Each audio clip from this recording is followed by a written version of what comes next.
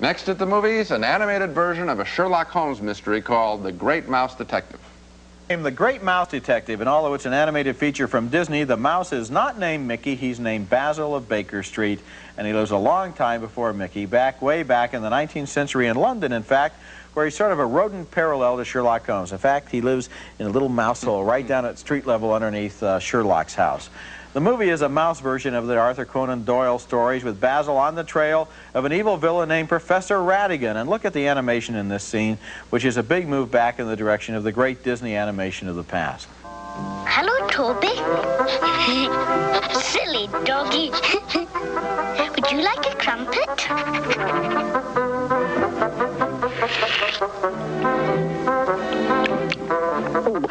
Yeah, now, Toby, to the matter at hand. I want you to...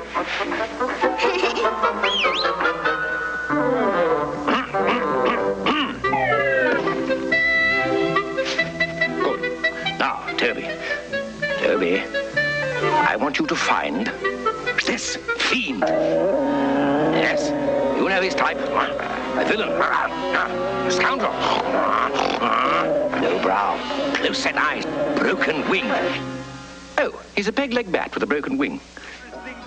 I love the exaggerated movement there. Vincent Price does Ratigan's voice, and Ratigan makes a classic Disney villain. He enjoys being evil. He has a plan to replace the Queen of England, or the Mouse Queen, with a robot mouse. Crimes were fine for their times, but now that I'm at it again, an even grimmer plot has been simmering in my great criminal brain. Even meaner, you made it. Worse than the widows and orphans you drown. You're the best of the worst around. Oh, Ratigan, the rest fall behind. Oh, Ratigan, you're tops and that's that. Sir Ratigan, the world's brightest rat. A rat. I could go on about the story, but what I'd rather do is talk about the quality of the film. Everybody knows that the early Disney feature-length cartoons were animated classics, very well done. But in the 60s and 70s, as animation got more and more expensive and they cost more and more, they couldn't have those assembly lines of slaves anymore, turning out the little drawings. Disney and all the other animators got less and less creative. They had to. Now, maybe because computers are available to help out the human beings with the dirty work, The Great Mouse Detective is a return to some of the greatness of the past. And it's a lot of fun as a movie, too, with colorful characters and a great villain and a game of mousetrap roulette that has to be seen to be believed. I was sort of surprised how much I liked this movie. I was surprised, too, because I haven't liked a Disney animated feature in more than a decade. I know you liked The Rescuers back in the 70s. I didn't care for that, or The Black Cauldron. I thought a lot of their pictures have lately been dark and dreary, and this was upbeat and bright and intelligent and didn't talk down to kids. I mean, this Ratigan is evil and really evil and scary, and when the camera goes in on him and you see his teeth, he scares you like the classic scared you. That's right. And Basil is smart.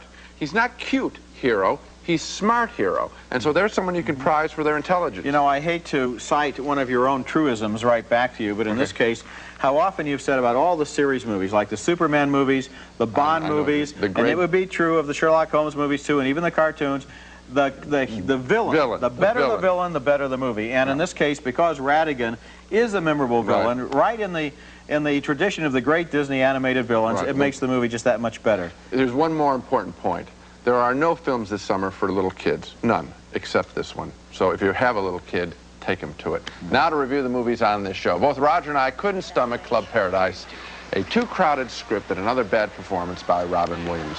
We split wildly on Desert Bloom. Roger liked it, but he thought it went in too many directions at once. I love the picture. I think the girl story is terrific. It's a great movie. Oscar voters, please remember the name Annabeth Gish. We were back in agreement, though, by being disappointed with Prince's latest film, The Flimsy Love Story Under the Cherry Moon. And as we said, we're both surprised that The Great Mouse Detective actually is such an entertaining film for kids, and I guess a couple of 40-year-olds too, so 2 thumbs up. And as you said, that's one of the few movies for kids. In fact, kids seem to be the forgotten people. Forgotten even in the summertime, which used to be the season for kids' movies. That's it for this week. Next week at the movies, Sigourney Weaver stars in Aliens, which continues the story of a very unpleasant close encounter of the third kind. And Grace Jones is a campy modern-day vampire in a movie called Vamp. So that's next week. Until then, we'll see you at the movies.